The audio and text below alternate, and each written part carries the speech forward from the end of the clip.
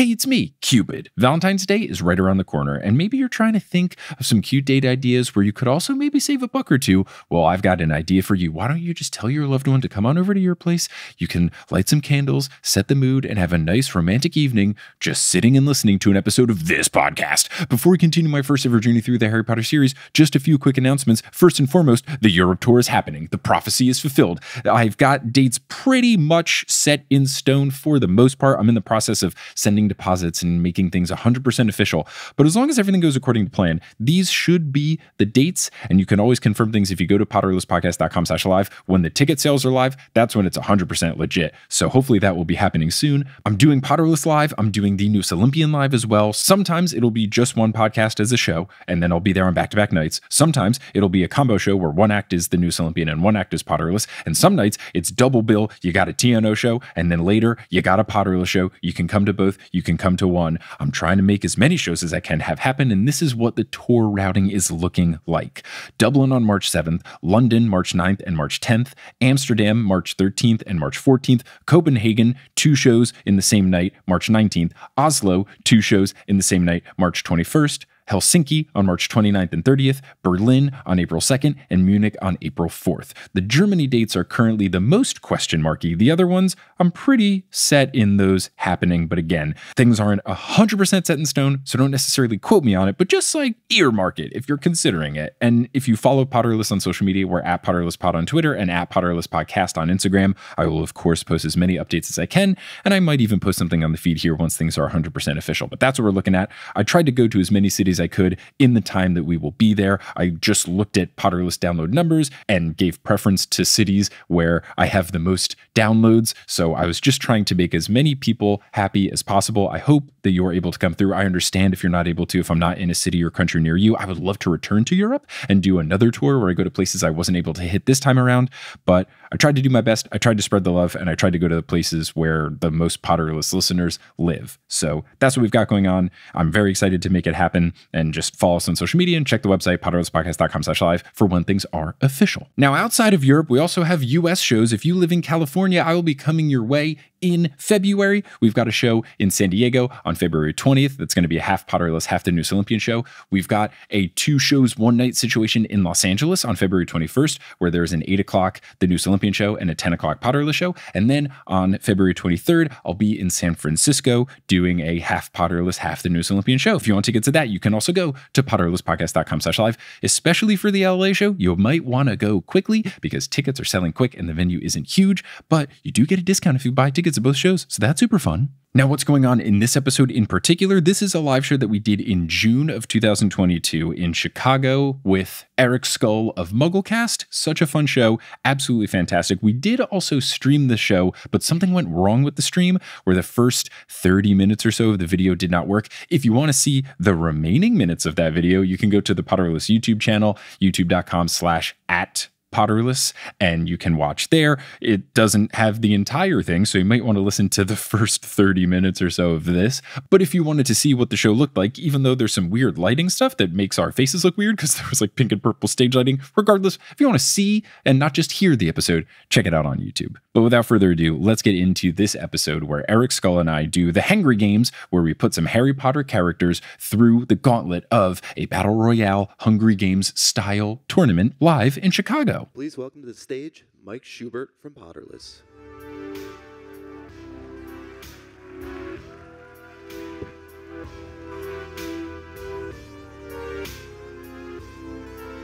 I got the juice, I got the juice.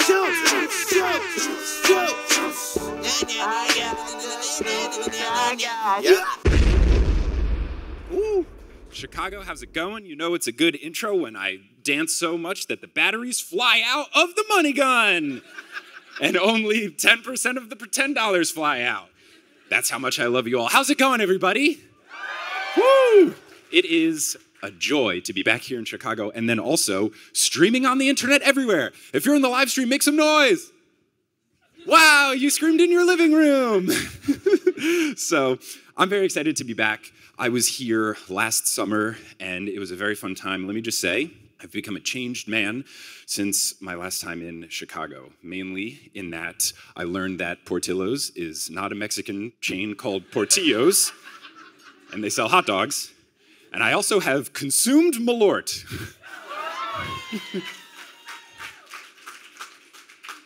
Interesting experience, to say the least. Unfortunately, didn't have any today. Darn. Little too early for the brunch show. I don't know if some Malort at the crack of noon is a good idea. If you're not from Chicago and you're watching the stream at home and you're like, what's going on? You're best not knowing. But I'm very excited to be here on Father's Day. Shout out to my dad, Joel P. Schubert, who I believe is watching at home. And shout out to any other dad. Thank you. Shout out to any other dads or anyone that just wants to use this as an excuse. You know, you got a plant. Yeah, you're a plant dad. Happy Father's Day. You've done it. So today we are going to be doing something very special for the brunch show. We are going to be doing a very important endeavor called the Hangry Games, where I will be joined by a very special guest that I'm about to bring out. And we'll be putting some Harry Potter dynamic duos into a battle royale style tournament. Obviously, I cannot do this alone. I need someone to help me make these tough decisions about who would be eliminated and who will go on to the next round. So please welcome to the stage, Eric Scull from Mugglecast. Eric, come on out. Oh, thank you. Oh, wonderful. I believe you have to turn the mic on. Is this real money? It is not. It is pretend, but it looks convincing. Isn't that fun? We obviously have mimosas for the brunch show. And they don't have Malort in them. No, they don't. Is that a thing? Like, can you get like a Malortza? I would absolutely not. Part of me was like, when I was booking the show, I was like, wouldn't it be fun if I made a Malort mimosa? And then I was like, oh man, then I'd have to buy a whole thing of Malort. That would be a lot. So, you have experience with both Harry Potter and the Hunger Games, right? So I've clearly picked the most perfect guest possible. Yeah, I've read the books and saw the movies and love it. And you've been Harry Potter podcasting for how many years now? Since 2005. Okay, which was 17 years ago. Mugglecast was the first Harry Potter podcast out there. Ooh, and Potterless was not. That said, it's been an amazing journey in watching new podcasts come and occupy the sphere and do amazing things. That's so sweet of you, and I'll pay you backstage for saying such nice things. We've done conventions before. We've been at LeakyCon together, LeakyCon, and done a few live podcasting panels and stuff. So I was thrilled when you reached out and said, hey, I'm going to be in Chicago. Come be a guest. Well, I'm very excited for this very serious thing that we're doing today. So if we can get the screen projector stuff on and going, then, oh yeah, here we are. The Hangry Games. Look at us go. I Googled your name and found this photo on Google Images. Yep. Yeah. That actually is the promo photo I'm using for live events right now. Let's go. I picked so well. That was lucky. That was very lucky. So the main reason we've got the presentation here is because we have the teams. Now, if anyone hasn't read The Hunger Games, don't worry, because this is incredibly loosely based on The Hunger Games, which Kelly made sure I should point out, because when I explained the idea to her last night, she was like, this is so barely The Hunger Games. Okay, so don't worry. But basically, in The Hunger Games, they're in the post-apocalyptic world of Panem, and there's all these different districts. They have to compete in this big old tournament to, I don't know, impress rich people. Doesn't really matter. Capitalism's bad, cool, great, the book. Now, we have these teams taking the place of districts. So what I've got here, all of these are dynamic duos or pairings that I have put together and labeled as a dynamic duo. And here are the groups and the districts, because in Hunger Games, they've each got little districts. Like one's like, they do coal. I'm very impressed. You actually came up with districts for each of these pairings. Yes, and I definitely put lots of thought into it and didn't just think of the first joke that popped into my head. Now, let it be clear that if I am using my phone here, it's because there's certain information about the show that I want to keep a surprise from Eric. I'm not, like, texting while performing.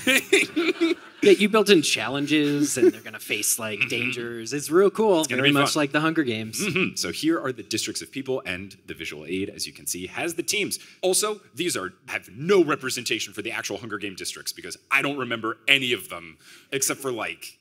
No, I really did. Katniss is from 12, and they make, like, rocks?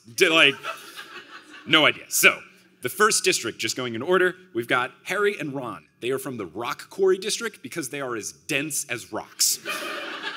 We have Fred and George from the Practical Joke District. We have Neville and Luna from the Plants and Pets District, aka the Millennial District. We have Crab and Goyle from the Lumber District, because they're kind of, big meat bro heads. We've got Draco and Lucius Malfoy from the Luxury Furniture District. We have Hermione and Ginny from the Literature District. We've got Voldemort and Pettigrew from the Theater/Theatrics District. Dumbledore and Kingsley from the Fashion District. Hagrid and Buckbeak from the Produce District, all sorts of food. Sirius and Lupin from the Chocolate District. Lee Jordan and McGonagall from the Sports Equipment District. Dobby and Winky from the Socks District. And Arthur and Molly from the Home Goods District. Here are all the photos here. I went with some silly, goofier ones, like instead of Neville, we've got shirtless Matt Lewis. So the true representation of all the characters that we all love. We have all of these different districts. They've been put into the tournament. Now, before we get into the actual hecticness of the tournament, what happens, at least in the first Hunger Games book, is there's all of this pageantry and pomp and circumstance to welcome in the different contestants. They do kind of like a fashion show. They do an interview. In the movie, the interview is with Stanley Tucci, which is great. Love the Tooch. Tucci could not be reached for appearance on the show. Yeah, unfortunately, he was busy with his show where he just goes around Italy and eats food and gets paid money to do it. Fuck, I gotta get on that Stanley Tucci money. This is pretty good. But if I just eat food in Italy and it's like, now you're a TV show. Wow, Stanley, you've done it. I would watch a show that's you doing that. Thank you. I appreciate that. Honestly, the Stanley Tucci show is so good. It's so nice. It's really great. They're not paying me to say this. Come on, CNN Plus, which doesn't exist anymore. Pay me money! Anyway, they do an interview with that. Obviously, the interview in this case, the person in charge of magical sports and games, we all know him and love him, Ludo Bagman. He does the interviews. He's a great character that definitely mattered in the grand scheme of things in the series. He was very important. Before we get into who we think would do well in the challenge, is there anyone you think would interview well or do well in the pageantry and the fashion show of it all? Well, I'm excited to see what Lucius and Draco pull out with the Luxury Furniture District. It's a very important export. I get Instagram ads for couches that I cannot afford all the time. But they can afford them. They can afford them, and they make them, and that's the exporting district. Yeah, they would, I feel, do very well in an interview. I feel like Fred and George would do very poorly in the interview because they would just be messing with the interviewers, just like the actual Phelps twins do during interviews. But they would make a bang. They would very easily buy in, a large group of the crowd would be like, oh yeah, these guys are great. Yeah, they'd be fan favorites for sure, but maybe not because part of the interviews in the Hunger Games, you have to impress the sponsors and then they send you gifts and things. Well, so Katniss in one of the movies has the dress that literally catches fire or transforms her into the Mockingjay, all these other things. Well, I bet that Fred and George would have some kind of similar visual flair. Very fun. Yes, that's very fun. Especially, you could also have some fun theatrics with the team of Lupin and Sirius. They could turn into their dog/werewolf forms. Well, Lupin's going to have to be very careful if he does that. Yeah, that's very true. It would have to be very much planned and under wraps. Yeah, I think there's some good ones. I think Hagrid and Buckbeak could make a cool entrance. Maybe he flies in on Buckbeak. That would be cool. The photo that I've used for Buckbeak, it's the Buckbeak from the roller coaster, which is terrifying. Not the coaster, but the Buckbeak. He's thanks for coming on my ride. I'm just picturing this Hagrid, though, flying in on Buckbeak going, oh, God. PlayStation 1 pixelated Hagrid is the one true Hagrid. You've definitely gotten to the core of these characters, of these images. Really to the soul. So, we've got all this going on. The interviews take place. Things are great. But then the actual tournament takes place. So in the Hunger Games, they're in this big outdoor-ish arena. I think they think they're outdoors, but there actually is a roof thing you learn. Spoiler alert, I guess, in terms of Hunger Games. Those movies have been out forever. You could have watched it. But what we do here is we've got all of the characters, their teams, they're getting ready to go. Now, a key difference that we're going to have here versus the Hunger Games. In the Hunger Games, everybody murders each other. We're not going to do that here because I don't think a fun Sunday afternoon for everyone would be an hour and a half of us murdering your favorite Harry Potter characters. So instead, we're going to go by Percy Jackson rules when they fight the monsters, which is if you take a significant enough blow, you kind of disappear away. So people aren't going to die. They're just going to get poofed out of there. It's magic. They could make it happen. And honestly, maybe they should have in the Triwizard Tournament. How did they not do anything? How did kids die? Come on. Listen. You need stakes, man. That's true. That's true. So no one's going to die. That's the first key difference. The other difference, in the Hunger Games, all the teams are boy and girl, but it's 2022, so who cares? So there's some teams like, we have Hagrid and Buckbeak as a team. Clearly I went fast and loose with the pairings, and it doesn't matter about that. So the only other difference here is that in the Hunger Games, first, it's like every person for themselves. But then they switch the rules where it's like, if you're from the same district, you can win together. And then, spoiler alert, they like change the rules again back to the original one to try to spike the drama. Not doing that here. It's just the teams going after each other so that we don't have to have like Draco kill his dad. So it's all going to be the teams of two sticking together. And what we're going to have happen is each round some sort of event is going to take place. Like the gamesmen do something that is a task that everyone's going to overcome. One of these pairings isn't going to make it, and we'll move on to the next round. We'll do a bunch in Act 1, break a little intermission, do some more. Now what we've got to do this is I've created some magical obstacles, and I also have 2 dice. Ooh, I stole them from my friend Patrick's place. I'm staying at his place, and he had this at his coffee table, and I knew I needed dice. So shout out Patrick for your dice. I'll give them back, I promise. I love those dice. Those are like the big dice that you get in Vegas. Yeah, big old dice, you know, a good old D12, the classic one. Now, I'm going to roll a die, and we'll see what magical, terrifying thing takes place. And then, you have no idea what these are, which is fun. I know what they are, but we'll see what the first magical thing they have to deal with is. I've rolled a 10. Okay. Oh, great. This is a good one to start. They're all in the field. They're getting prepared. And out from the sky flies in a Chinese fireball dragon, and it starts attacking. Everybody has to deal with the dragon attack. From the groups here, which is everybody, who do we think does well in a dragon attack? Who do we think is not going to do well in a big old dragon attack? Hagrid's got it covered. Hagrid's good. Great. Hagrid's safe. Feel like Harry. He's seen this before.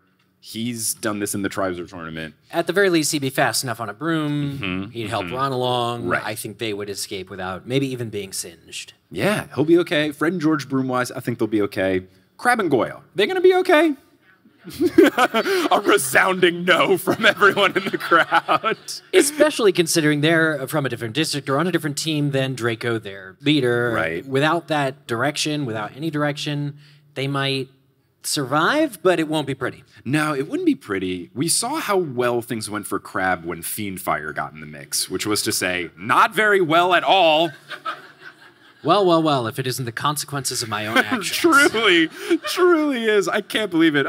Weirdly, everyone else I've picked either is good at flying or they can do well with creatures. Like Luna, we don't see on a broom, but I feel like she's going to be like friends with the dragon by the end of this. Yeah. Like they're going to like have tea afterwards. The dragon's going to tell her all about its dad. Yeah, Yes. they'll get all along well. I feel like everybody else can hold their own. I do feel like Crabbe and Goyle are probably the least fit. Yeah, you make a great point about Fiendfire. Like, fire is the end of one of these guys canonically. So Yeah, I mean, okay. I feel like Well, in that case, everyone's favorite dynamic duo, Crabbe and Goyle, do not survive the first round. What's that? Oh, everyone's leaving. No! It's all good. So they have been removed. the odds were not in their favor. No, they weren't. Ha-ha! Glad, I totally forgot that was a thing, so I'm glad you made that joke so we didn't do a Hunger Games thing and not make the one reference. Do, do, do, do. Okay. There you go. We'll now roll. What is that? We're doing the... I do they whistle back and forth? Does she like hold up 3 fingers? I've clearly read these books a lot. Wow. Okay, let's not do it any more times so that No. Suzanne Collins doesn't sue us. Oh, yeah, right. There's going to be that content warning on YouTube now. We won't be able to monetize. The live stream is just shut down everywhere. Oh They're like, no. It wasn't that good a whistle. I could probably do better. Oh, well. Okay, now let's see what the next thing we have to deal with is. Okay, we've rolled a 4. Oh, okay, great. This will show like the full range of clear things I've put. So something that happens in the Hunger Games is they use like fire or other sort of natural disasters to kind of force people into one place. So we have here now, everyone has been forced with various either fire, wind, whatever, to one big area. They get into this big open field and they notice in the grass, it's cut kind of like how they do baseball outfields where it's like different patches, like dark green, light green, dark green, light green, dark green, light green. And it's a big square. And then on the square are giant wizard's chess pieces with blank spots. So the remaining contestants all take over for a spot in wizard's chess. Okay. who do we think would do well in a game of Wizard's Chess besides Ron Weasley? Well, here's an important question. What year of their lives are each of these characters in? Is there a fixed point in time where we can say... I say they'll all be like year 7, or I guess up until the point where the books end or they die. So like, okay, so the book very 5 serious. The very last day of their lives. Yes, that we okay. know of. Not 19 years later though, or Cursed Child, because neither of those exist. Right. Okay. Yeah. Well, I think Ron Weasley, like, again, it's the whole him being good at chess thing is amazing, and he's like such a strategic thinker, and he's really set up well as like this great part of the trio, and it never comes back, right? Ever really again. His whole strategic mind. I'd like to believe he retains it. It's just not, no real opportunity to show it. Yeah. So yeah, Ron is safe. We already kind of knew that. Ron is safe. I feel like the Malfoys would be good at chess. Like it just feels like a fancy thing that Lucius would make Draco learn at like age 5. They have like a diamond chess set. Ooh, that I would be home. Terrified to play because if you like drop a piece, it would break. Yeah, or cut you. It would be like a hard, diamond. Just ow. Yeah. Yeah, not great. Just sitting in their foyer, and then Dobby had to dust it all the time. Oh no. Yeah. I feel like McGonagall would be very good at chess. Yeah. I feel like Dumbledore, smart, fancy, good at chess. I don't know if Hagrid knows how to play chess. Would he just only move the knight piece because it's the horse? Like, would he just be like, wow, this is very fun. Look at it, hop around. Up 1, over 2, yay. Now I would love to see Hagrid on Buckbeak as a knight character. That would in be like a live Wizard's Chess. I never would have thought they need to come up with a new Harry Potter Wizard's Chess set. Where it's Hagrid on top of Buckbeak. Yeah. It's hard to see a weak spot, but I think you might have found... I don't want to see Hagrid go down this early. Yeah, obviously Dobby would know because he has to dust it, so he learns how to play. Dobby knows how to play. He knows how to play. Voldemort knows how to play. Ginny would probably know. I feel like the Weasleys know different games and stuff. Yeah. So unfortunately, I like Buckbeak for sure doesn't know how to play. I don't think Buckbeak can. You don't pick know up the that. pieces. You don't know. Maybe when he's in the pumpkin patch, he had like a starter set of chess, and he's like, "It's all like." Well, I'm here until the book says I'm not. It's all. It's all like vegetables and produce. Like, all the pawns are the pumpkins. gourds are just there. Yeah. The rook is squash. Buckbeak is actually a grandmaster at chess. It just never came up. Right, yeah. So I think unfortunately Hagrid and Buckbeak are gonna go. I know. Pixelated Hagrid and scary plastic animatronic Buckbeak. Oh no. I love that thing. Can I just say you're on the roller coaster at the Wizarding World in Florida and it like bows to you like right. It just also has demon eyes while it bows to you. Oh yeah. It's true. Fair call. Okay, so we've got 2 tasks down and we continue. What did we roll? Okay. We've rolled a 6. Okay, great. Another classic one. They're in the forest, and they're all trying to hide out, camp out from each other, get ready, prepare for the next attack. And all of a sudden, a man, for some reason wearing a turban, runs in. And he screams, "Trolls in the area!" And it's an infestation of trolls in the forest. I know there's multiple type of trolls, so why not? It's all the trolls, mountain, forest, bathroom, all the type of trolls. In a troll attack, who do we think would fare well? Who would not fare well? It's a shame we got rid of Hagrid. I know. Would have been great. Could have been best friends with him. He could have helped out all his friends, too. I think that's one of those situations where the districts would work together against a common, larger threat. Right. There are alliances that do take place. So if some of these groups want to team up, they could. Maybe we get a reuniting of the trio with Harry, Ron, and Hermione since they have tackled a troll before. Maybe they do it a little less haphazardly as they did the first time around, but I feel like those 3 at least would be pretty well suited to conquer a troll attack. Dobby and Winky are safe. Yeah, they're good. That's a theme we're going to have, I think, coming up, is that house elf magic is rumored to be at least very, very, very powerful. Yeah, they can just be like, and just bounce. Yeah. Have fun, guys. Later. No, totally. Molly and Arthur. I was going to say pretty much everybody that's been through school could probably at least handle a troll. Right. So we're looking at the students there. Yeah. Like, what even? Yeah, because now we're going to be in an interesting spot here. As far as like powerful wizards, I feel like Voldemort's going to be just fine. Dumbledore and Kingsley are going to be just fine. They'll have the style. Remus and Sirius are going to be okay. Again, trolls, I feel like Luna could be set. The one I'm a little worried, are Molly and Arthur going to be okay? I love them. But the only like true... I guess we see like Molly be really good here. They do the big defense spells. She says, "Not my daughter, you bitch," to Bellatrix, which is very cool. Yeah. But we don't see like as much like action sceney stuff with them. But I feel like some of the other people have like, I think McGonagall's going to be fine. She holds herself well in a duel against Snape. It's a tough one. I think that if Molly and Arthur were to go down in this round, it would be during an act of protection for one of their kids. How many kids do they have in this game? They've got a lot. Ron's there. Fred and George are all there. So I'm going to say that would be a situation where, again, they're not dying. So thank God. Right. Thank you for changing those rules. But yeah, you know, like maybe the troll, as not smart as trolls are, maybe that they would still nevertheless get the upper hand somehow. They are still a big giant hulking monster with a very large club. I think one of the children, one of the Weasley kids, would be, you know, trapped unexpectedly or something, and they'd need to get in there. That's great. A heartfelt moment. Take one for the team. Yeah, and that's where, you know, that happens in the Hunger Games. You have some like groups working together and tributes happening. So, okay, I think that's really nice and sweet. And they're just going out with style to protect their, you know, all of the important children. They were never in it to win it. They were just, you know, there to support. Yes. Okay. Well, sad to see them go. That's the last time we can ever pull that heartwarming Yeah. Oh, man. Okay. Like, all right. Okay. We're whittling it down, and we're going to continue along and see what our next challenge is. Okay. I've already rolled that number before, so I'll roll again.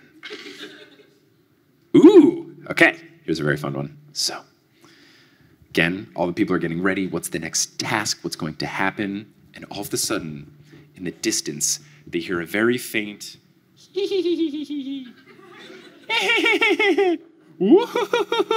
and then in flies Super Mario? Yes.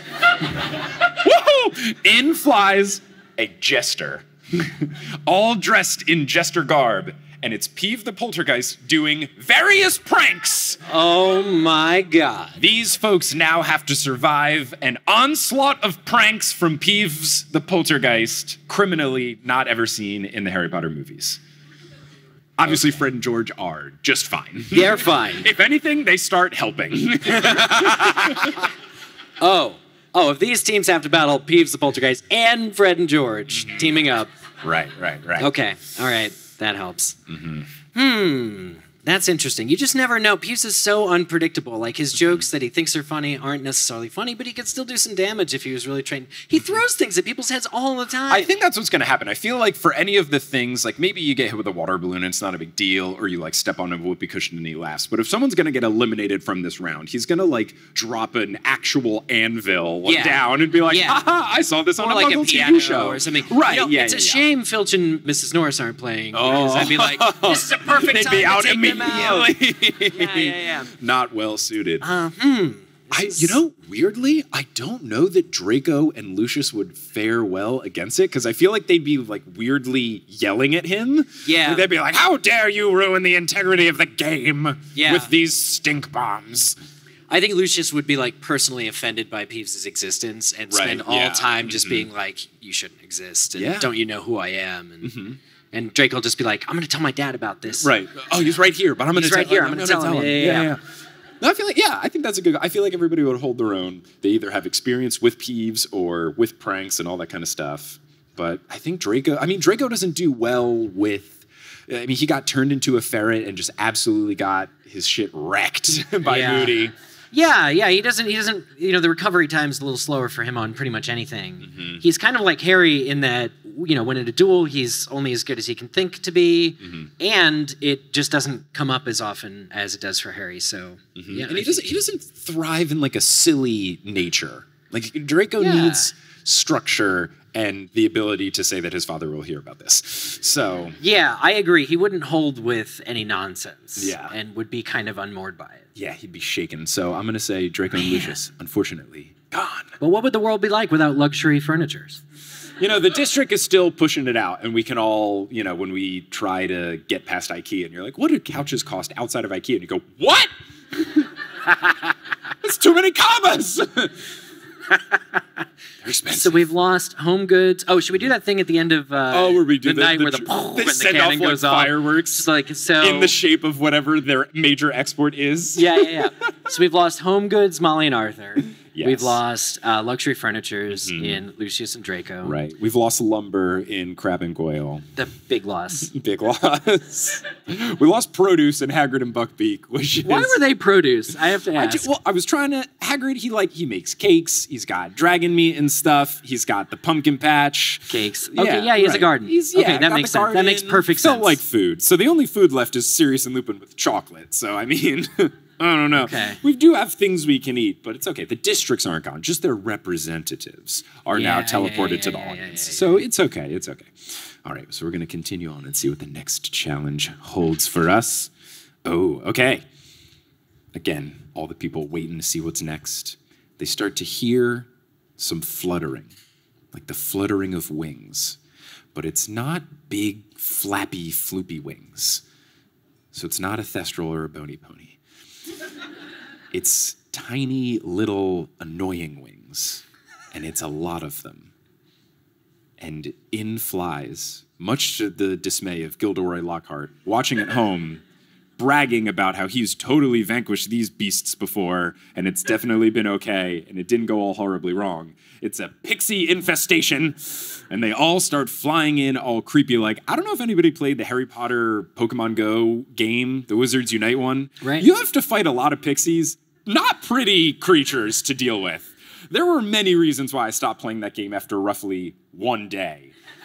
But the amount of like angry pixies going like, meh, all the time, pretty high on the list of why that game. Are you pulling it up? Do you still have that on your phone? No. Okay. Oh, I was no. gonna say, I'm not checking into my local Wizards. That actually closed recently. Oh, they actually shut the game down? Or, Yeah. Wow. Yeah, the server stopped because it was not And well trafficked. no, did anyone stick with it? Was anyone playing? Resounding silence from the audience. That's a shame. I liked the art style. I thought it was going to be great. I experience. loved Pokemon Go. Remember how the world was perfect during Pokemon Go and it has only gotten worse since? Yeah. It's only gone downhill from Pokemon Go. 2016, just all bad. Just no. The glory days when the biggest thing we had to complain about was people crossing the street like this on their phone, not looking both ways. That was the biggest gripe we had. Jeepers, creepers, I miss it. Anyway, pixies are all here. How do we think people are going to fare against pixies? We haven't yet really talked about Voldemort or Peter Pettigrew at all. No, we have not. And if an 11-year-old can take them down, or a Ooh. 13-year-old, or a 12-year-old, maybe they aren't hot shit. Maybe Peter Pettigrew would either drag Voldemort down, they'd be distracted. Yeah, I don't trust Peter Pettigrew to really hold his own in a high-stress situation. Yeah. Voldemort, what's interesting is that we only ever see him fight people one-on-one, and even when he does, not a great track record. Because, at best, he ties Harry in Book 4, and he very much loses to Harry in Book 7. What you said made me think, he's always crying, Avada Kedavra. There's too many pixies. In the time he's getting those words out, 5 pixies could have him up by the ears. Yeah. Just right. completely destroyed. Right, and he doesn't take really part in the Hogwarts battle of Hogwarts party. He's kind of off on his own, menacing, going all Amber Alert and infiltrating everybody's ears at the same time. Right. Mm-hmm. So I feel group hectic situation, he might not do very well. He likes particular situations that he set up. The duel for Harry was he basically planned an entire party. He set up, what's an ominous location? Oh yeah, I'll do the portkey thing. I'll have all of my people stand around in a circle, but they can't interfere. Yeah, I didn't have a year to plan this, so that would be a thing. Also, this would be a situation where you're really Voldemort down by pixies. What are you guys thinking? But I'm thinking the other teams would all have funneled the pixies there. They would have figured out a way to team up because Voldemort's pretty obviously bad. Pretty obviously he shouldn't win this. Right. So they got to work together. I think the other teams would have kind of made it so that would have been hell. I also like that thought because at this point, this could be where the teams all work together and everyone realizes, hey, we're all good guys left except for Voldemort and Peter Pettigrew. This is Sirius's chance to finally get revenge after his 12 years of waiting. Oh, yeah. So maybe they all team together and they do kind of like how Nagini was in the Super Monkey Ball and then they put that over Snape's head and then it was just a Nagini attack. Maybe they do some sort of spell where they trap Voldemort and Pettigrew inside of a magical magical sphere, and then they get all the pixies in there, and then it's just like attack zone, and everybody else is safe, and they're all just like watching Fred and George like get popcorn, you know. Plus, if anybody's ever going to be annoyed to death, it's Voldemort. Yeah, that's true. Just Yeah, be like, yeah, I correct. can't handle this. Yeah. Rookwood. So, okay. Big Rookwood fan in the front. So, okay. They are gone. The pixie swarm is the undoing of the greatest dark wizard of all time. I love it. It's never what you'd expect. Right, yeah. Right? Like a disarming charm kills him. Exactly. What? It's perfect. Yeah. It's perfect. Pixies. Okay. All right. Already rolled that number. I should have it. There we go. Great. Oh, cool. All right. Okay, this is a fun one. The contestants go back hiding in the forest. And let's say like night falls because the magical gamesman can change the setting. So it's nighttime. We hear some owls and different night, crickets and magical lightning bugs because they have those. It's nice and quiet. People are trying to see what's going on. And then you just see a bright light come from one side and then a bright light from another side. And then there's more bright lights and more bright lights. And then in unison, you hear a really loud horn noise. And what flies in but a bunch of evil Ford Anglias. It is an infestation of the Weasley's flying car. And much like Cars, the movie from Disney, the headlights look like eyes and the grills look like mouth. And it's all angry-eyed, evil-looking Ford Anglias. And they're here on the attack. This may be my favorite challenge that that's amazing. Thank you. Evil Ford Anglias. Evil Ford Anglias have attacked. Lots of them. It's a swarm. Wow. Mm-hmm. Now, obviously, Fred and George gonna be just fine. Well, they have some experience with the Ford Anglia. More than anybody else, and Ron and Harry could maybe, but... Maybe. They didn't do great with the Ford Anglia. They had a tough run and then a good run when they were running away with the Ford Anglia, but they've had their history. Ginny's good on a broom. She could outfly it or work some stuff. Hermione's not good on a broom. Could be very supportive. It's true. It's true. Here's an interesting thing. The card is not a magical creature, and the card is not a giant snake. So I think Neville and Luna are at a disadvantage here. I know. I love them too. That's what makes this hard. It only gets harder. As far as like expertise there, might not be okay with the flying car situation. Is this the only pairing of wizard-born people, like exclusively wizard-born people? Maybe, yeah. I'm trying to think who would get their driver's test and actually pass a That's car true. thing. It's Yeah. like Hermione could do that. Her parents would even take her out for like the test drives that you gotta do. The other thing that you can consider, though, if we want to look at another group, is that car is definitely a Muggle thing, but a lot of these wizards have to deal with blending in and understanding. A lot of these people take Muggle studies in Hogwarts, and maybe they teach them about cars. But the people who don't go to class would be Winky and Dobby. No, they're safe. They're safe. I'm not ready for that yet. What about McGonagall and Lee Jordan?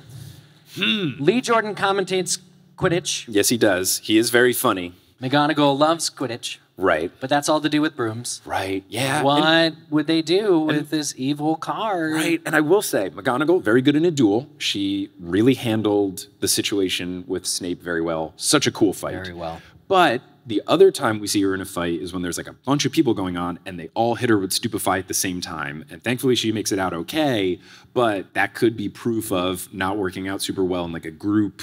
Same kind of like Voldemort with a bunch of distraction going on as opposed to an isolated thing. Yeah. So maybe not the best. And also do we ever see Lee Jordan do magic? Or does he just like pull pranks and make fun of people? Which are great, important life skills.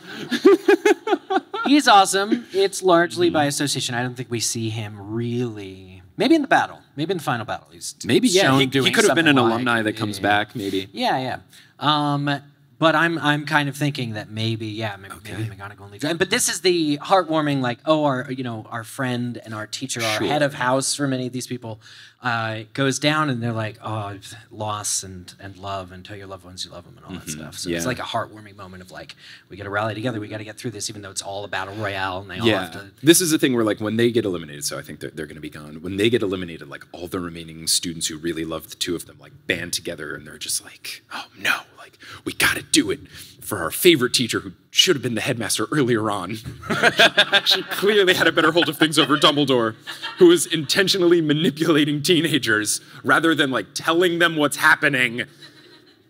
And then also our friendly Jordan, who's very funny. Okay, so I think we're going to do one more before we break. We'll do one final little pairing, and then in Act 2, we'll see who fends off to win. I also realized I've not come up with a prize for winning the Hunger Games. It's a good thing they're fictional characters, and you don't need to give them something. Exactly. All right. Oh, okay, great. This is a fun one to end. And very thematic, given who just took place as the past attack. So we've fended off the evil Fort Anglius. Everyone is still in the woods. It's sunrise. It's the break of dawn. It's really nice, very pretty sky out.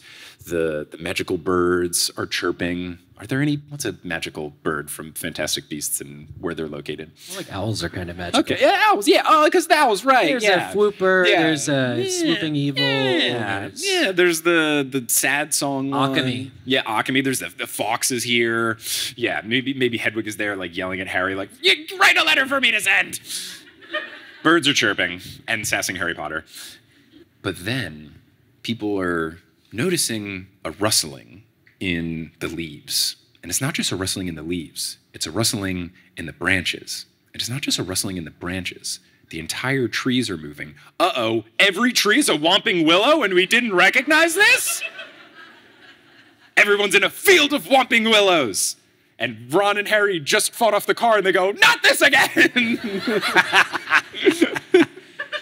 Okay, 2 teams are safe immediately. Well, 3 teams, because they know the secret to the Whomping Willow. The little knot that you gotta push to freeze it. Yes. That's, of course, Harry and Ron. Remus and Sirius, OG, they are very familiar. And Hermione, by association. So they're safe. They're safe. Can we drag? Can we click and drag at this point? Yes. Ooh, here we go. So these guys are safe. Today's episode brought to you by Google Slides. So they know the secret. Dumbledore probably knows the secret, and Dumbledore and Kingsley could actually probably handle a lot of Whomping Willows at once. Yes. They are gargantuan guys. They are the ones to beat. Here, it does get tough. It does get tough at this point. Fred and George handed... I was just going to say, Neville, it's a plant. He's fine. Like, Neville's like, oh, yeah, the Whomping Willow, right. Yep. Totally. That's a really good point. Yeah. Fred and George handed Harry the map of all the exits to Hogwarts. They know of the Whomping Willow, but they didn't tell him. I don't think they know the thing. About the secret. Right. But I'm suggesting that was such a terrifying kind of thing that they never even approached it. They did not want to deal with it. This is their weak spot. This is their kryptonite. Okay. Because they didn't even want to go there. They're like, yeah, there's this secret passage and there's a Whomping Willow above it. We're not going to use that secret passage. We got 12 others. Yeah, okay. So they've never come face to face with this. Right. And by the time that they do, maybe it's too many large willowy fists. Dang. Well, it's okay. And I think what could be a fun thing is, like, maybe they go out, because, they're not going to die, so it's okay. They're going to go out doing what they love so that we have a nice send-off for them. And maybe Ron, like, gets out of there okay, but maybe, as we've seen Ron with Whomping Willows, like, maybe he breaks his leg again. And maybe Fred and George are too busy making fun of Ron that they don't see the willow whomp just come from behind them and just knock him clean out. They make some sort of tree-related joke. Like, they say something like, oh, we wish you good luck, but we didn't mean really break your leg. And then, boosh! They just get swatted by a Whomping Willow, and they get sent off, and that is unfortunately their demise. Or not demise, they just get teleported. And then, they're watching, and they're, like, laughing about how silly it all was. So they're totally fine. And that's where we're going to leave it for Act 1. The stunning conclusion in Act 2. Oh, let me just pass the mic over to Editing Mike. How's it going, everybody? And now it's me, Editing Mike again, but a different Editing Mike. Thank you, past Editing Mike. Thank you, past live show Mike. But I am here for Wingardium Adridosa.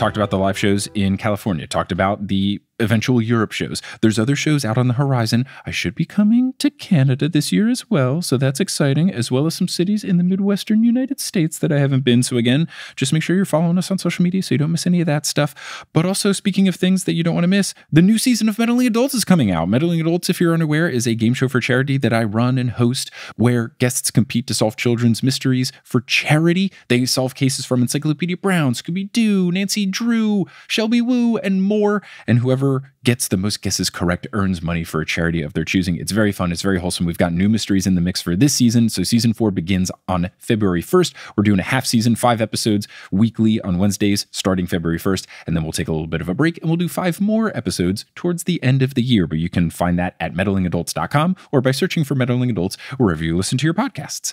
Now we're going to have some advertisements play. Some of these ads will be read by me. Others of them won't. The ones that are not read by me are inserted locally. So if you live internationally, you might hear an ad in your country's native language, but once those ads are complete, we'll get back to this episode of Potterless.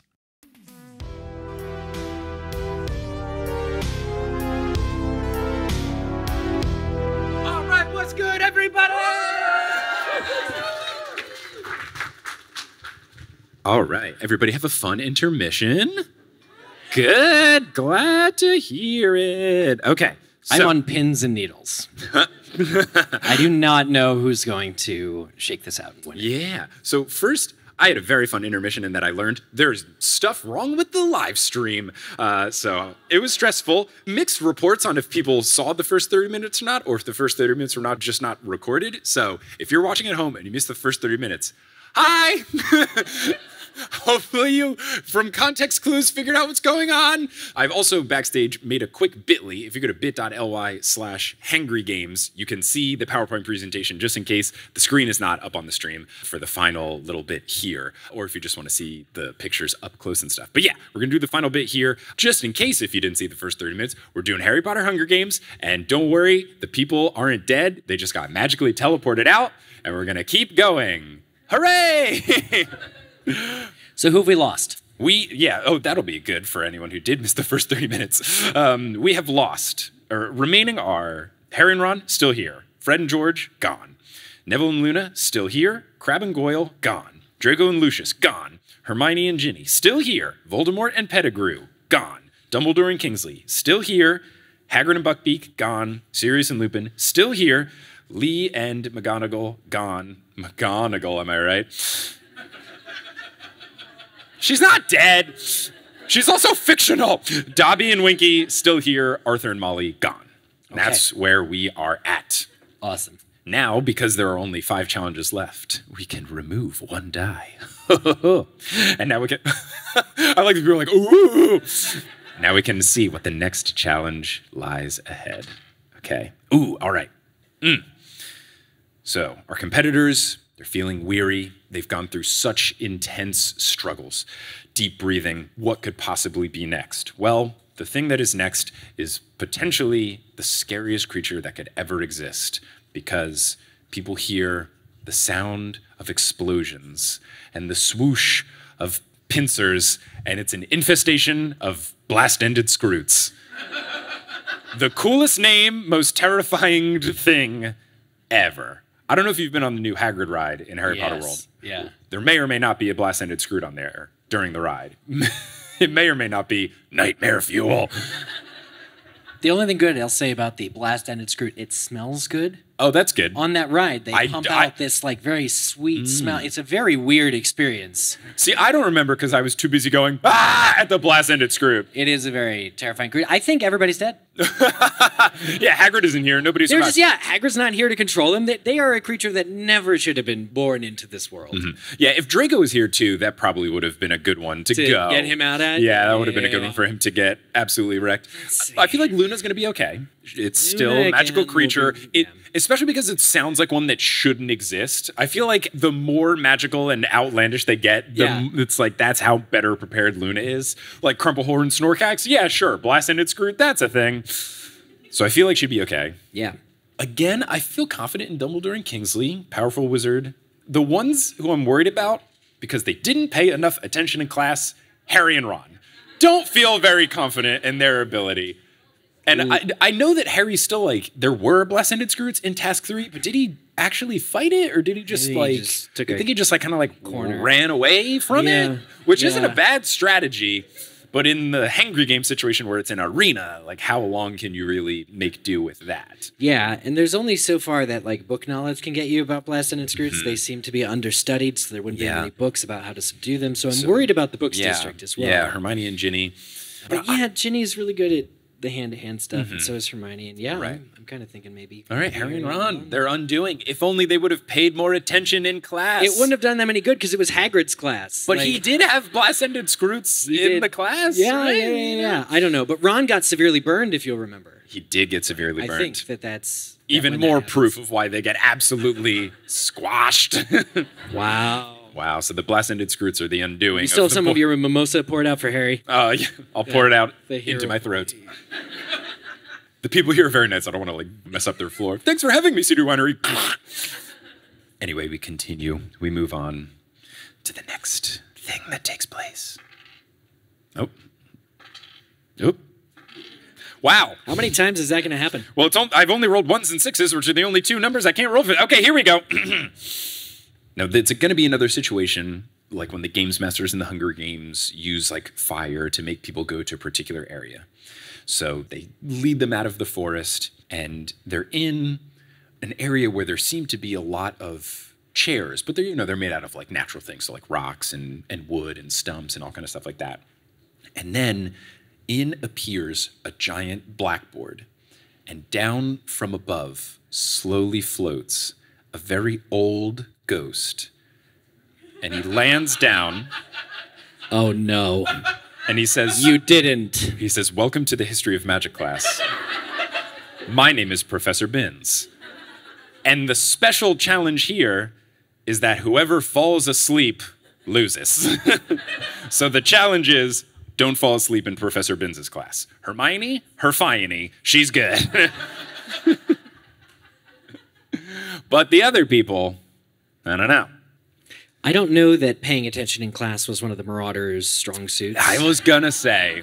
If it wasn't Transfiguration, which obviously they used to their advantage. Right. Dueling, I think. Right. History of Magic is kind of the class they all slack off on. Mm-hmm. I feel like Winky and Dobby would like weirdly be into it. Like it would be cool for them to actually kind of be learn from a wizarding things. perspective, that would be really interesting. Yeah. Dumbledore clearly, if he's hired Binns, he either likes Binns or has some sort of ulterior motive for Binns. The two ways Dumbledore hires somebody. I feel like, that's a good point. I feel like also Dumbledore and Kingsley could have a way of blocking their ears without being detected. They know like the higher level spells. Of just like, Yeah. And Luna, I'm sure, would find it fascinating. Neville's a big old nerd, so he would be fine. I really think the class clowns don't make it out of here. I think Remus and Lupin doze off. They're also older, so they're more likely to fall asleep. That checks out, actually. All right. Yeah, wow. Defeated by the boring lecture of Professor Binns, the Marauders, as we all predicted. That's why Remus's classes were always so interesting and practical. Oh, he was preventing himself from falling asleep. Yeah. It's exhausting being a werewolf. Yes. It just all these people hating you all the time for no good reason. Yeah. You just want to teach people things and give them chocolate bars. I'm glad they just got teleported away. Yes, they just got magically poofed away. Yeah, they had the least harm out of everybody. They just got poofed away once they fell asleep. So the two of them got a nice nap in. Yeah, love a good nap. They just woke up and they were in the audience and they were like, beans. Okay. I'm really good at rolling 1s and 6s. Okay, here we go. They're led away from the makeshift classroom that took place, and they hear just these big thuds, just thud, thud, thud, thud. And then they hear a voice saying, "You thought everything attacking would be the same, but could I interest you all in a game?" And it's a Sphinx, and they all have to answer Sphinx riddles. So the teams all have to answer the riddles 3 or however many of the Sphinx. And if they get them wrong, of course, as we all know, the Sphinx just like slaps you or whatever. No, you were wrong. Bah! It was a block of ice and it melted. That's how, Can I just say, if I were in the Hangry Games, this is where I would absolutely, if not sooner, the Sphinx riddle. Yeah. You're not a big riddle guy? I'm not a Ravenclaw, despite Blue. I'm more of a Puff. And who are the Ravenclaws, though? Because Luna really... Yep, Luna. Really knocked it out of the park when she had to show Harry into the common room. Yes. So I think that's a good call. She's in good shape. I also feel like Hermione would be okay because we saw her do a logic puzzle basically in book 1. That was her superpower at the end of book 1. Right. So I think they would be okay. So it would come down to... man, this is sad. I don't think the house elves would be very good at riddles. I don't think they'd be very good at them. But could they brute force it? Could they use their magic? Nah, I like what's funny is this started as like my bullshit game and now everyone's like, no, that's against the rules, Eric. House elf magic is very special and very unique. I feel like they could... If we want to go like a different explanation there, what is a riddle if not like an indirect way of getting information? Dumbledore thriving. So, okay, all right, yeah. Let's just say they're all strong candidates. Right, but everyone is a little more strong. Sorry to see Winky and I will say, and this is fun that it's Father's Day. Shout out to my dad, who, when we would be waiting for pizzas to arrive at Di Lorenzo's Pizza in central New Jersey, he would tell us lots of riddles. So he told me the classic, like, the twin brothers at the fork in the road, one always tells the truth, one always lies. So, shout out to Joel. Those riddles have gone a long way. If the Sphinx ever wanted to attack me, I would be just fine. My dad just did those like verbal puzzles, like Pete and repeat. We're sitting on a fence. Pete fall off to his lap. You say repeat, and he does it again. It's just like, where's the end? It never ends. It's a loop. So fun at parties, your dad. Yes. He's known for that, yes. I'm sure your dad's very lovely. Okay, we're down to the final 3. Getting intense. So, is there music we can play for the final 3? Like, it's the final cap. But we're going to stop so I don't get sued by Europe. All right. Europe is the band, not the country. So, let's see. Already done that one. Okay. This is fun, given who's gone and left. Okay. Again, fire makes people move into a particular area. They come out of the trees, and in the clearing, it's just this big, open area. But at the very end, there appears to be some sort of stage. And on the stage, we see one of the 2 bands that exists in the wizarding world. We see the Weird Sisters. And the Weird Sisters are playing Hop Like a Hippogriff or whatever the one song that they have is.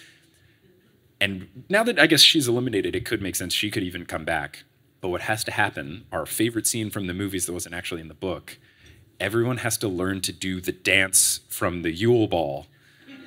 And it's basically turned into So You Think You Can Dance. We have a panel of judges now. Ooh. Maybe it's like Rita Skeeter. Snape is Simon Cowell. And yes, yeah. That tracks, yeah. And then Howie Mandel is there because he's on every show. Like, he's on every game show that exists. He's still there. He's clearly a wizard. So the remaining trio, they all have to do like partner waltz dancing. And whoever does the worst waltz gets eliminated. Who do we think does well in the Yule Ball Dance Challenge? Listen, we know that Neville practiced real hard to learn that dance, and you know what he did. He did a really good job. And Luna, if anyone in existence ever more embodied Dance Like Nobody's Watching than Luna, I don't think that person exists. Luna would be having a blast. She would be feeling it. Dancing is like 85% confidence anyway. I think they'd be phenomenal. The other 2. Hermione doesn't seem like much of a dancer. Ginny, maybe, but if we're going movie Ginny, we've seen how awkward she is in partner-based scenarios. Movie Ginny's, actually, that's a good point. I feel, but you know what? Like, they went to the Yule Ball, they were teen girls, they danced it out, they can do the hippogriff like nobody's business. You're right. Hermione danced with Crumb, and you know that Hermione practiced to stuff it in Ron's face. She read it all in a book, those books that have the footprints with like, the little things. No, I think that would be very, very good. Here's the thing. Dumbledore and Kingsley both have very long, flowing robes. Ooh, good point. And you know, that's not great for dancing. You're always stepping over somebody like, sorry, headmaster. You know, right. Like, oh, sorry, Kingsley. I mean, no, that's a good point. When I was doing my first dance with Kelly at our wedding, I feel like 90% of my brain was dedicated towards don't step on her. I like you nodding because you've gone through me and this guy. It's like, It's 90% of it is like, well, I don't want to step on her dress because I know how much the dress costs. And I also don't want to like mess up the dancing. It's also white and my shoes are dirty. So yeah, and also Dumbledore's beard is like at least knee level. Yeah. Now Dumbledore's beard is getting tripped on during the partners dance, and I think they're out. Yeah, like you have to admit Dumbledore's got style, but maybe it didn't translate into dancing. You're right. Okay, we've gotten down to the final two. Let's make the images nice and all big. I mean, not surprised that Ginny and Hermione are in there. Neville and Luna? Yeah, fun. Oh, I didn't drag that diagonally, so that went whack. Oh, because I didn't link them? Oh, wow. Uh-oh. Let's see. This is the very important part. Yeah. Oh, you did it. Yeah, Matt Lewis's abs are bigger now. Okay. This live show is interesting because I have to make sure I'm entertaining for the people here, the people at the stream, and then the people listening afterwards. My brain's in many places.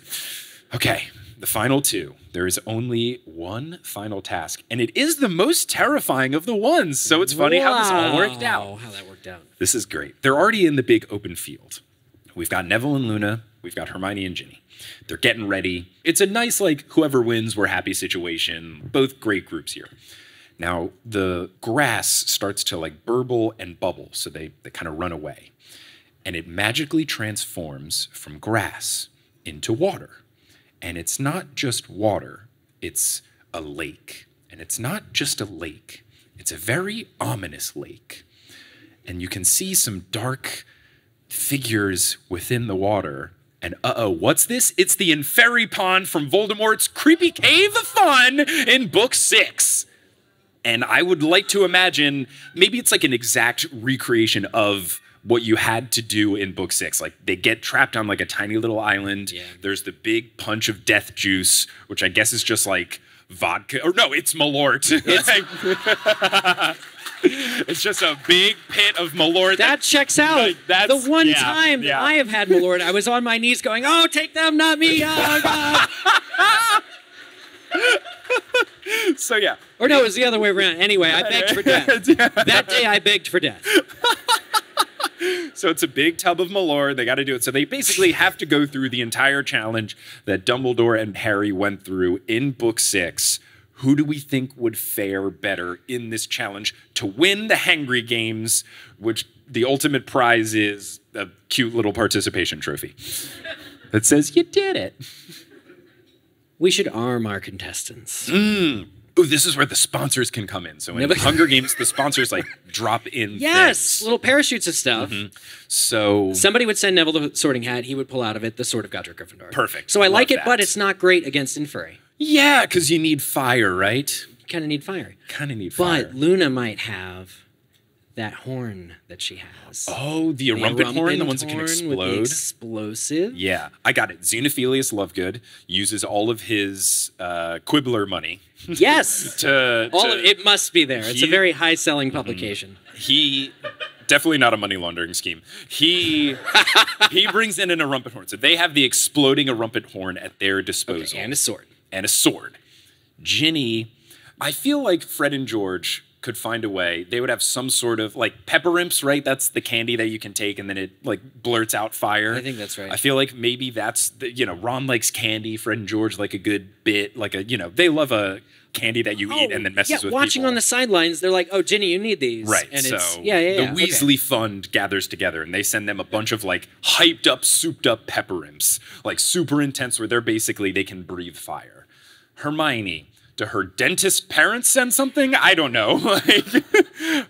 Harry could send a gift to Hermione. I love the idea of defeating Inferi by performing dental work on them. Okay. Here, come here. Because I am terrible. Like, some of that stuff is real. Teleports in. Scary. It's just like that drill. And just like, Okay, a dental drill. Yes. Yeah. Yes. So Hermione's got a dental drill. Ginny can spit fire. Neville's got the Sword of Gryffindor. And Luna has a giant grenade. Which you can only use once. Yes, right. Okay, so first off, who do they make drink the death juice out of the two? Neville. Okay, Neville sacrificed to do the death juice. Oh, that's bad. He's got the way more tragic stuff going on. Yikes.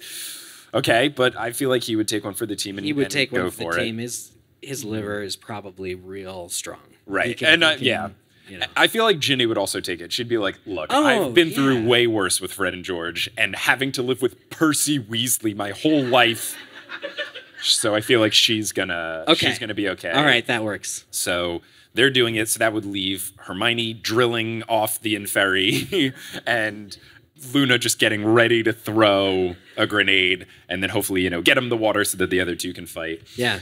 Hermione is a very powerful wizard, but she did forget that she was a witch in book 1 when put in a high-stress situation. She doesn't do well under pressure. Doesn't necessarily do well under pressure. Luna and Neville clearly did very well under pressure. He was getting actively negged by Voldemort. Yeah. And he beheaded a giant snake. Yes. Pretty good stuff. He's got familiarity with the sword. That feels pretty powerful. Ginny, I do think great under pressure. Good trash talking and stuff like that. But I do think Hermione's a bit of a weak link here. Yeah. Just given her skill set. So I feel like might give the edge. Like whoever just went, wow. And I feel like it's Neville and Luna, but what are your thoughts? I think that, first of all, we should have given them more long-range weapons. Only Luna has the grenade, which kind of like, you don't want to be too close to that when it goes offshore. Mm-hmm. I was thinking, you know, really weird occurrence. If this is allowed or if it breaks the rules, you let me know. No, the crowd will let you know.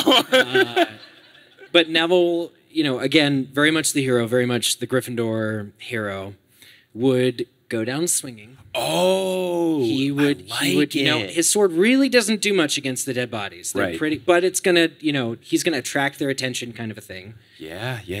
I'm not gonna go so far as to suggest he lures them into a pile and then throws explode. the. He could kind of try to corral him. Hermione with her dental, she is just a sitting target. That's not yeah. really gonna do that. I think Neville and Hermione go down. Okay. Oh, all right. Across. And then it's like, because Ginny's there, she's chugging the pepper imps or whatever and right. spitting fire and like right. spitting fire, flame throwing these guys. And Luna, when there's only like, you know, a group of them left, Luna throws the thing. But I think, again, it might break the rules. But all right. Okay. I think those are our two finalists. Okay. But if we have to do one group of finalists, yeah. I think, yeah, Luna and Neville would. Right. I think probably. I like this scenario. I think we're going to give it to one of the teams because it it could be something where like that maybe those two go down, but then, you know, Ginny's going all pepper imp on them, and then Luna throws the big explosive, and like maybe Ginny gets caught on fire. Well, and the other thing is, Ginny's most terrifying weapon is her bat bogey hex. Right. Have you thought about this? What actually happens to somebody like often? Your boogers turn into bats, fly out of your nose, and then attack you. Not fun. Not what fun. What a terrifying thing! But I don't worst. know that it would work on dead people. No, there's not enough like mucus. And famously, stuff. We all know dead people don't have boogers, as we all learn. That's not one of the in things. Health class. It's not one of the things that keeps growing once you die. Right. So yeah, I think that Ginny would also be kind of depowered. Right. Okay, so we'll just to get the audience in the mix to make sure we're going to make the right call. We'll turn over to an audience applausometer, and streaming audience will try our best to hear. It's like Blue's Clues where they like tell you to say something, and you're like, yeah. Or Bob the Builder's like, can we build it? And you're in the living room, you're like, yeah, we can. Unless you're like a snarky sixth grader, and you're like, no, we can't. I'm 12. So if you think that Ginny and Hermione, one of the two, would fare off and win the Hangry Games, make some noise. Okay. If you think that Neville and / or Luna would win, make some noise. All right. And there we have it. The winners of the Hangry Games. Neville and Luna, make some noise. All right. What a fun time. Both very, successful kind of underdog stories. Yeah. Really. And you know what? That's what they love in the Hunger Games. They love the drama. They love the story. They love a rags to riches situation. And that's what we've had here. And that's what we've got there for the Hunger Games. But the show is not over yet because we've got Q&A. Folks have sent in questions. And now I'm going to pull out laptop number 2, which is my laptop that's already logged into my email. And we can see what folks have asked the two of us. Hello, everyone. It's me, Editing Mike, just once more coming in because this is such a long episode. We're going to take one more little ad break with some of those dynamically inserted ads. I really appreciate everyone understanding with the ads. I got to make a full-time job out of this, and it's an interesting time to be a full-time podcaster. It's always a bit tricky, and you got to do things like this, so I appreciate that you all understand. But again, once these ads are complete, we'll get back to this episode of Potterless with a very fun Q&A. Lots of very silly questions up in this one.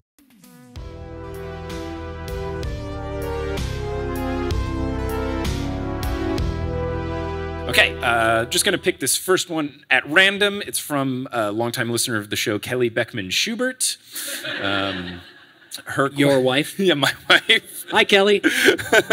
Her question, the subject of the email says, Live Show Q, Wife Edition. Happy Father's Day, Doug and Joel. Doug is Kelly's dad. And all dads, she puts in parentheses. Oh, this is cute. Kelly says, what is your favorite or silliest memory with Joel? And then I guess to you, what's your favorite / silliest memory with your dad? Let me I keep a running list on my notes app of funny Schubert family stories to make sure I don't forget any. And I feel like with my dad, yeah, this is a pretty good one. When I was maybe 7, 8-ish years old, maybe even a little younger. I was growing up in New Jersey, and we used to go visit my uncle who lived in Massachusetts near mountain areas and stuff. So we would go skiing. And my dad was teaching me how to ski. And my dad is very good at skiing. And he was teaching me, he like going down the bunny slope, he's going backwards, he's teaching me. And he's trying to teach me the all faded concept, we know of French fry, pizza, etc. To know if you want to go fast, you want to brake, whatever. And my dad is trying to teach me all the different ways that you can go slow and control your speed. And me, as a tiny kid, is like, Dad, I don't want to go slow. I want to go fast. And the way that I expressed this to my dad is I said, quote, I want to go zooming down the mountain, was my refrain that I kept saying to my dad. And he was, trying to teach me to go side to side, to be a little slower, all that kind of stuff like that. While he's trying to teach me this, he has his skis to where I'm not supposed to be able to ski past him. And I just say, screw it. And I just go into straight French fry mode and tuck. And then I just go over his skis and I go zooming down the mountain, as I said. And my dad turns, and he's told me this after the fact, turns and goes, that little shit. And quick hops around, skates down, chases me, and then with his pole just sweeps my leg out from under me so that I stop, so that I don't just run into a bunch of people because I'm 7 and I don't know what the hell I'm doing. And I fall down, of course, I'm 7, my bones are made of rubber, you just bounce up and I'm like, that was fun. So yeah, I think that was a fun story with my dad. While you were telling that story, I could picture it crystal clear. Even down to the look on your face, I've done it. Yeah, how about you and your pops? God, what was the prompt? Favorite or silliest memory? Favorite or silliest memory. Okay, a lot of the jokes that my dad tells are NSFW, so I probably can't repeat any of them. They just always were, he's got a fun sense of humor. It's honestly a lot of, if I could get sentimental, the little things. My dad, good time guy. Hello, Terry. Happy Father's Day, Dad. He really, over the years, has instilled in me a good sense of humor and a good sense of music, and he's just a good time guy. That's awesome. He did the best with the cards he was dealt, and he's good. I talked to him for about 20 minutes this morning before the show. So sweet. Just saying, so it's honestly the little things. I couldn't name one big thing. Again, NSFW, but yeah, no, honestly, good guy, and I'm really glad he's my dad. Amazing. Awesome. Look at this heartfelt moment here at the Potterless Show, a podcast well known for its heartfelt moments. Now, this next email comes from Chloe, where the subject line is, Eric is classy AF with his martini. So you're... that's done. Yeah. Your mimosa has become a martini. I'm less classy now. Uh-oh. I've got mine. Don't worry. I'm bringing it out. Okay. We'll be classy together. The question from Chloe is, if you had to pick a partner for the Wizarding World Hunger Games, who would you pick and why? So I guess for us, if we had to pair with any magical Harry Potter character, who would we want to team up with? I'm trying to think of someone who could maybe offset my skills well. Hermione's very book smart. She's read everything. I feel like I could try to offset, I'm done improv comedy for years. I feel like I'm quick on my feet. She's got more of the research element in it. So maybe we could be kind of the, more of the planning and more of the not planning. Kind of that's how Kelly and I tag team traveling. She loves spreadsheets and I love someone else doing spreadsheets. So perfect we match. kind of thrive where like she does a lot of the planning stuff, and then I'm better at like navigating on the spot. So maybe someone very planning heavy like a Hermione would work out well for me. Who would be your ideal pair? Gosh, there are so many good options. I think Ginny's a huge contender. I'm a big Ginny fan just because she's super powerful, super badass, and I'm a little bit in love with her. But if I could go way off the wall, a guy I want to know, doing the Hangry games together, having a partner, you learn a lot about them and your limits and stuff. And there's a guy who I want to know more about in the Harry Potter series than we've ever gotten a chance. And his name is also Eric. He is the security wand weighing guy at the Ministry of Magic in Book 5 when Harry goes in for his trial. And Mr. Weasley knows him, so he must be a good guy if Mr. Weasley's like, hey, Eric. Yeah. I read that in the book. I was like, oh, hello. Hello to you totally too. wanted him to come, but many people are like, why didn't we ever go back to the Department of Mysteries? And I'm like, why didn't we ever go back to Eric's desk? Who is this guy? So I think it's a tag team. It's double Eric action. I like it. It's me and Eric. Synergy. He does have a last name, which I don't think is in the books. I think it's like given to him either in the credits of one of the movies, or like extended, like EU stuff. Right. Munch. So Eric Munch. Eric Munch. Scull. Yeah. Okay. All right. It's a double Eric thing. Munch Scull is a Just fun because- little tag team name. We're going down in like the third round. It's funny, that whole preamble, I thought you were going to talk about Charlie Weasley, and I was like, I should have picked Charlie Weasley. Charlie is It's a also, really again, good he's answer. versatile, and like he's more the action sports guy, and I'm like less. But yeah, I think that it would be Eric and Eric, because I want to know more about that guy. And I feel like if we're in a ring together, we're going to learn more about each other. I like it. That's fun. Okay, Yeah. This is a very different question from Annie. It's from Annie the Ravenclaw and Tia the Ravenclaw, who strongly identifies as a Hufflepuff. So you're like a Ravenclaw in denial. But Annie has suggested doing Marry, Fuck, Kill with bread, noodles, and rice. They have clarifications here in parentheses. So bread includes pastries, pizza, and then in all caps, all bread. Noodles includes pasta, Asian noodles, and dumplings. And then rice includes just rice. Okay. How do you want to do this? Like we each pick a kill? Let's each pick, we'll start with our marry. So like, who are you most committed to in the long term? For me, it's rice. I make rice very often with a lot of my meals. If you do brown rice, it's healthy for you. Rice can be versatile where it's like, it's just on the side if you're doing like chicken or veggies or whatever, but also like rice being a part of curry or fried rice. You can have rice with stew on top of it. I feel like it's super versatile and I eat it all of the time. Wow. Okay, I definitely, for Mary, I have to go with bread. Okay, I have to get valid. You can do too many things, Mary. You can have donuts, pizza, all the best things. I'd probably switch to like a gluten-free alternative at a certain point for health, but bread is bread is bread. And especially if like tortillas are in the mix, it's a very good call. Come on, yeah. So bread, I'm marrying. Yeah, okay. Damn it. I don't want to kill any of these. This is a good one. This is a really good one. That is so tricky. All right, so let's go with kill, the one that we were like fine to just like get rid of. I'm killing rice. You're killing rice. Okay, okay. Big anti-rice crowd here. There is a huge anti-rice crowd here. I can never cook it right. There's always one hard kernel that tastes like plastic. I don't have an Instant Pot. I've never learned.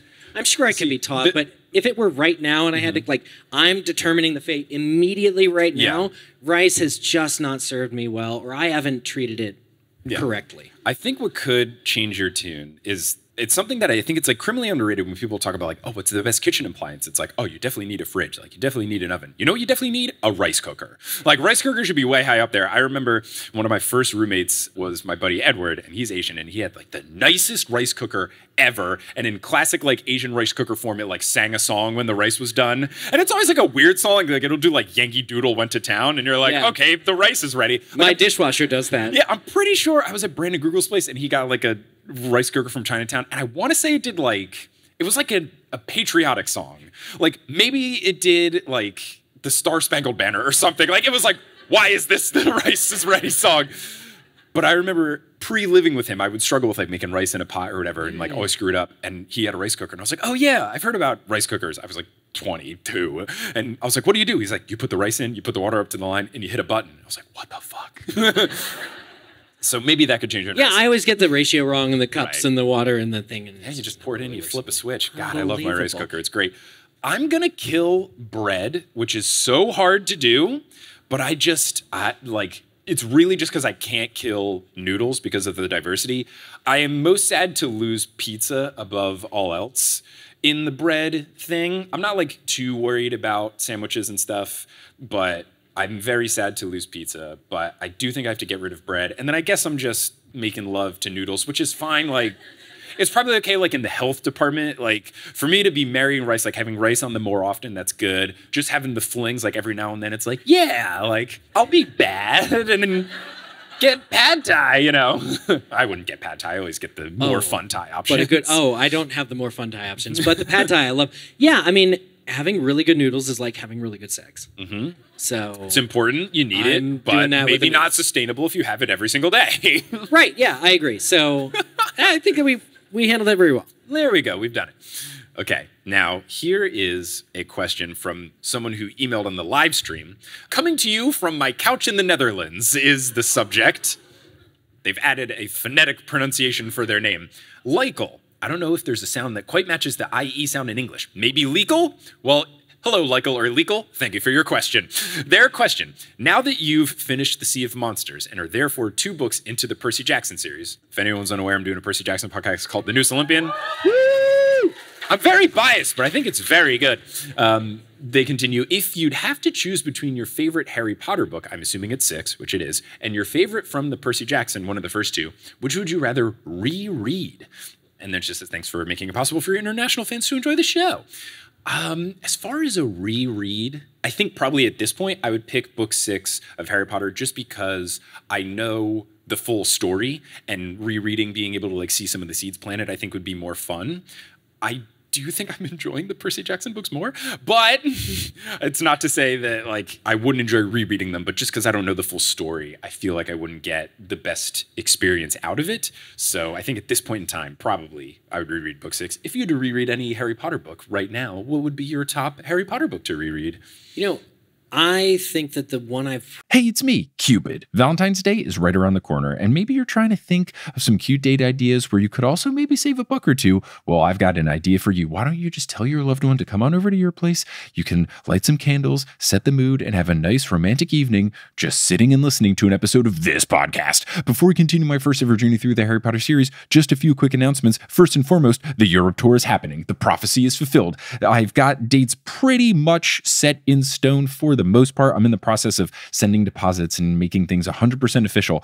But as long as everything goes according to plan, these should be the dates. And you can always confirm things if you go to potterlesspodcast.com/live. When the ticket sales are live, that's when it's 100% legit. So hopefully that will be happening soon. I'm doing Potterless live. I'm doing the Noose Olympian live as well. Sometimes it'll be just one podcast as a show, and then I'll be there on back-to-back nights. Sometimes it'll be a combo show where one act is the Noose Olympian and one act is Potterless. And some nights it's double bill. You got a TNO show, and then later you got a Potterless show. You can come to both. You can come to one. I'm trying to make as many shows as I can have happen, and this is what the tour routing is looking like.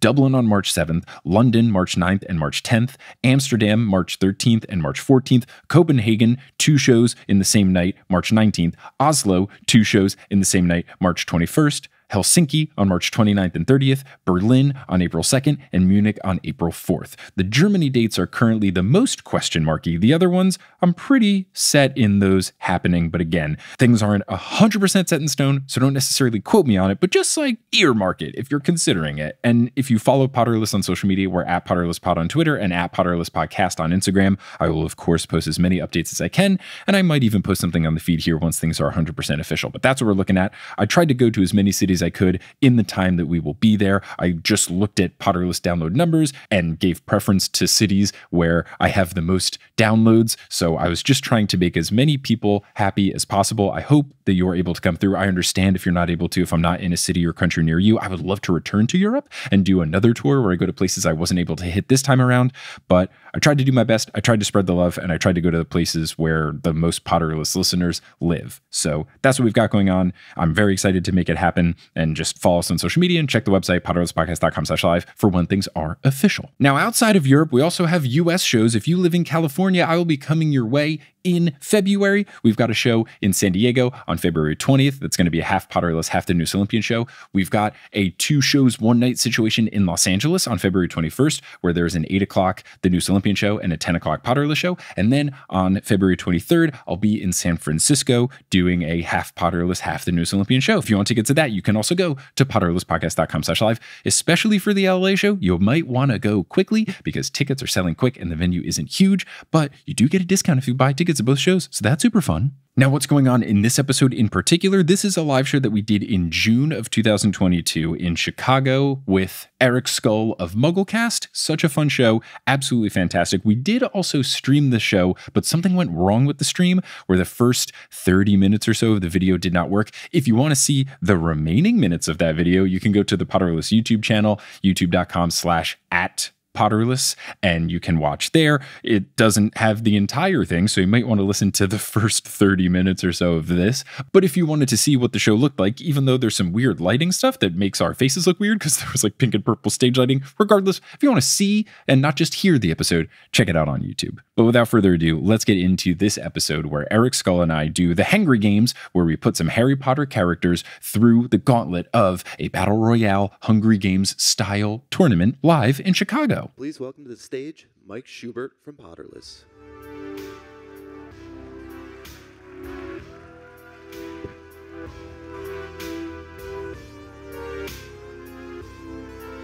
I got the juice, I got the juice.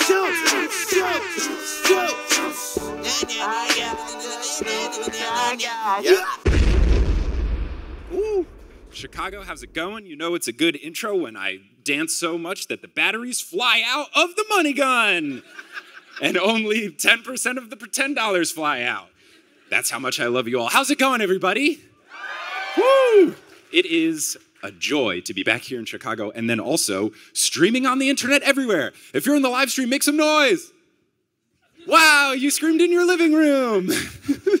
So I'm very excited to be back. I was here last summer and it was a very fun time. Let me just say, I've become a changed man since my last time in Chicago, mainly in that I learned that Portillo's is not a Mexican chain called Portillos, and they sell hot dogs. And I also have consumed Malort.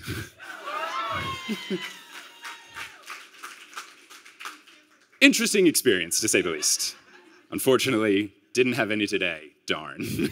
Little too early for the brunch show. I don't know if some Malort at the crack of noon is a good idea. If you're not from Chicago and you're watching the stream at home and you're like, what's going on? You're best not knowing. But I'm very excited to be here on Father's Day. Shout out to my dad, Joel P. Schubert, who I believe is watching at home. And shout out to any other dad. Thank you. Shout out to any other dads or anyone that just wants to use this as an excuse. You know, you got a plant. Yeah, you're a plant dad. Happy Father's Day. You've done it. So today we are going to be doing something very special for the brunch show. We are going to be doing a very important endeavor called the Hangry Games, where I will be joined by a very special guest that I'm about to bring out, and we'll be putting some Harry Potter dynamic duos into a Battle Royale style tournament. Obviously, I cannot do this alone. I need someone to help me make these tough decisions about who would be eliminated and who will go on to the next round. So please welcome to the stage Eric Scull from Mugglecast. Eric, come on out. Oh, thank you. Oh, wonderful. I believe you have to turn the mic on. Is this real money? It is not. It is pretend, but it looks convincing. Isn't that fun? We obviously have mimosas for the brunch show. And they don't have Malort in them. No, they don't. Is that a thing? Like, can you get like a Malortza? I would absolutely not. Part of me was like, when I was booking the show, I was like, wouldn't it be fun if I made a Malort mimosa? And then I was like, oh man, then I'd have to buy a whole thing of Malort. That would be a lot. So, you have experience with both Harry Potter and the Hunger Games, right? So I've clearly picked the most perfect guest possible. Yeah, I've read the books and saw the movies and love it. And you've been Harry Potter podcasting for how many years now? Since 2005. Okay, which was 17 years ago. Mugglecast was the first Harry Potter podcast out there. Ooh. And Potterless was not. That said, it's been an amazing journey in watching new podcasts come and occupy the sphere. And do amazing things. That's so sweet of you, and I'll pay you backstage for saying such nice things. We've done conventions before. We've been at LeakyCon together, LeakyCon, and done a few live podcasting panels and stuff. So I was thrilled when you reached out and said, hey, I'm going to be in Chicago. Come be a guest. Well, I'm very excited for this very serious thing that we're doing today. So if we can get the screen projector stuff on and going, then, oh yeah, here we are. The Hangry Games. Look at us go. I Googled your name and found this photo on Google Images. Yep. Yeah. That actually is the promo photo I'm using for live events right now. Let's go. I picked so well. That was lucky. That was very lucky.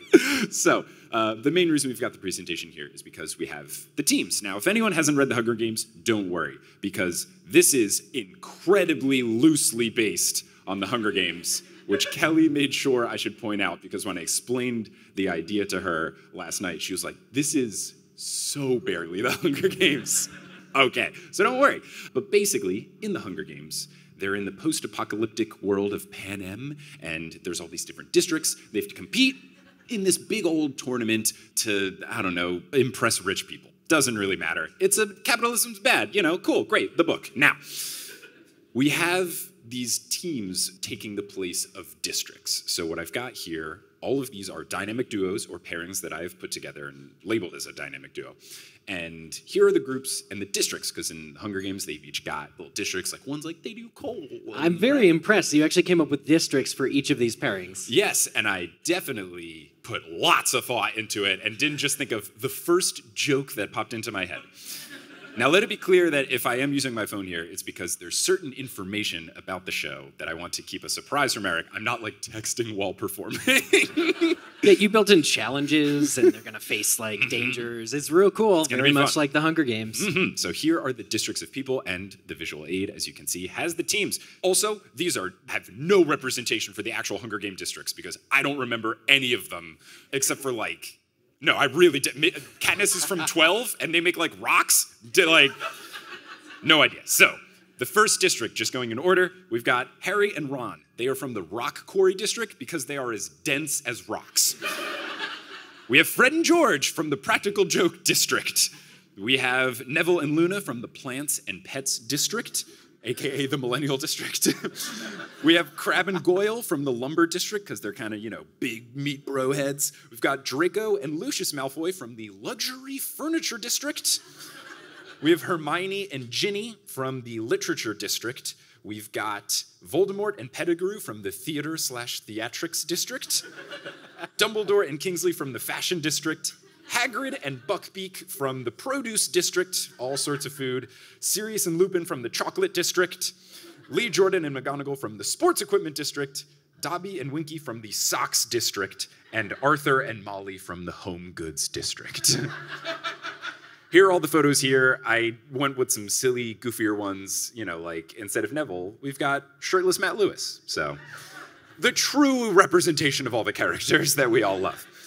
We have all of these different districts. They've been put into the tournament. Now, before we get into the actual hecticness of the tournament, what happens, at least in the first Hunger Games book, is there's all of this pageantry and pomp and circumstance to welcome in the different contestants. They do kind of like a fashion show. They do an interview. In the movie, the interview is with Stanley Tucci, which is great. Just love the Tucci.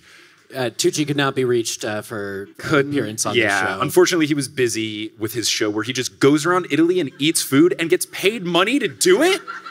Fuck, I gotta get on that Stanley Tucci money. This is pretty good. But if I just eat food in Italy and it's like, now you're a TV show. Wow, Stanley, you've done it. I would watch a show that's you doing that. Thank you. I appreciate that. Honestly, the Stanley Tucci show is so good. It's so nice. It's really great. They're not paying me to say this. Come on, CNN Plus, which doesn't exist anymore. Pay me money! Anyway, they do an interview with that. Obviously, the interview in this case, the person in charge of magical sports and games, we all know him and love him, Ludo Bagman. He does the interviews. He's a great character that definitely mattered in the grand scheme of things in the series. He was very important. Before we get into who we think would do well in the challenge, is there anyone you think would interview well or do well in the pageantry and the fashion show of it all? Well, I'm excited to see what Lucius and Draco pull out with the Luxury Furniture District. It's a very important export. I get Instagram ads for couches that I cannot afford all the time. But they can afford them. They can afford them, and they make them, and that's the exporting district. Yeah, they would, I feel, do very well in an interview. I feel like Fred and George would do very poorly in the interview because they would just be messing with the interviewers, just like the actual Phelps twins do during interviews. But they would make a bang. They would very easily buy in, a large group of the crowd would be like, oh yeah, these guys are great. Yeah, they'd be fan favorites for sure, but maybe not because part of the interviews in the Hunger Games, you have to like impress the sponsors and then they send you gifts and things. Well, so Katniss in one of the movies has the dress that literally catches fire or transforms her into the Mockingjay, all these other things. Well, I bet that Fred and George would have some kind of similar visual flair. Very going fun. on. Yes, that's very fun. Especially, you could also have some fun theatrics with the team of Lupin and Sirius. They could turn into their dog / werewolf forms. Well, Lupin's going to have to be very careful if he does that. That's very true. It'd have to be very much planned and under wraps. Yeah, I think there's some good ones. I think Hagrid and Buckbeak could make a cool entrance. Maybe he flies in on Buckbeak. That would be cool. The photo that I've used for Buckbeak it's the Buckbeak from the roller coaster, which is terrifying. Not the coaster, but the Buckbeak. He's thanks for coming on my ride. I'm just picturing this Hagrid, though, flying in on Buckbeak going, oh, God. PlayStation 1 pixelated Hagrid is the one true Hagrid. You've definitely gotten to the core of these characters, of these images. Really to the soul. So, we've got all this going on. The interviews take place. Things are great. But then the actual tournament takes place. So in the Hunger Games, they're in this big outdoor-ish arena. I think they think they're outdoors, but there actually is a roof thing you learn. Spoiler alert, I guess, in terms of Hunger Games. Those movies have been out forever. You could have watched it. But what we do here is we've got all of the characters, their teams, they're getting ready to go. Now, a key difference that we're going to have here versus the Hunger Games. In the Hunger Games, everybody murders each other.